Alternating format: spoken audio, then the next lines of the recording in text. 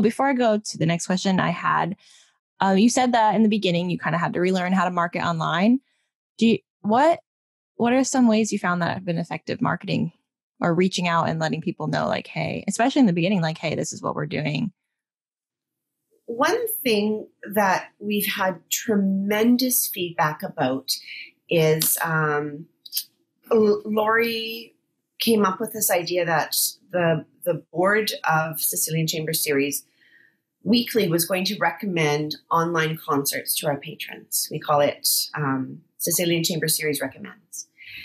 And every week she sends out an email that has 3 of us putting different either live concerts you can buy tickets for or just recorded things that we have found online.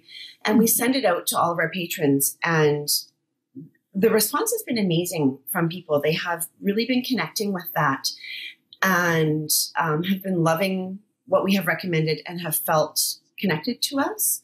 So by simply reaching out to our patrons with no thought of our own gain or, we're going to do this and like sneaky get you to buy tickets or something. Yes. It's simply just a way.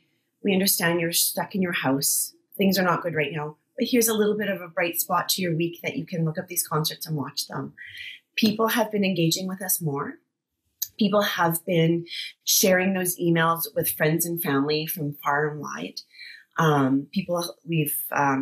We put it on Facebook as well, and we've had more followers on Facebook because of it. It has been one of the simplest and really most beautiful ways to connect with our patrons.